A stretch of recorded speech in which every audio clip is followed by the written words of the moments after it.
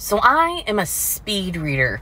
I always have been, because I figured the faster I read books, the more books that I could read. And then when I was in college, it was a whole other thing, because professors would be like, great news, I want you to read this book by tomorrow morning. And you'd be like, what? And they'd be like, do it. And then because I'm a good noodle, I would always read my books. Until I got to senior year of college, and then that was a thing. And sometimes this bites me in the butt, because I'll speed read through something and I won't realize I've like read it or interpreted it incorrectly until later. Like one time, I always read my captions to make sure that they like say what they're supposed to say, but I speed read through them.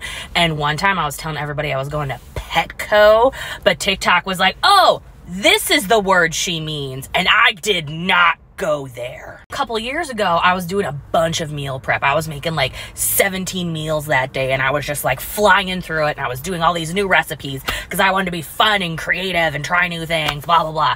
Anyway, one of the recipes was having me make a marinade for some chicken.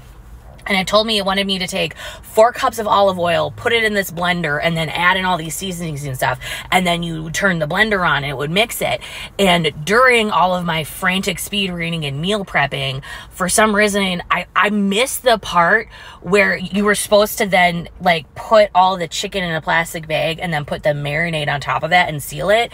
And what I did is I then took all of the chicken and I put it in the blender, and then I blended all the chicken and olive oil together. And while I was doing it, I definitely was like, I don't think this is right. But then I kept shouting to myself in my brain, trust the process. And so I just like blendered this whole thing of olive oil and chicken. And then I put it in a plastic bag, and then I put it in my freezer for later. And then a couple days later, I took my basically olive oil chicken soup brick out of the freezer, and I put it on a frying pan to try to like fry it up.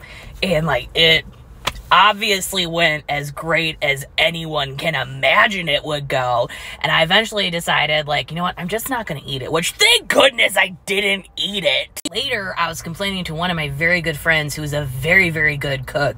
And I was like, I wasted all this chicken and oil. And she was like, what recipe were you following? No recipe would ever say that. And I was like, yes, it does. And she said, no, it would never say that. And I like went to pull up the recipe and show her and be like, ha ha ha ha ha ha.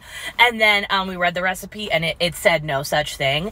And then her and I just had this moment where we were like really quiet together.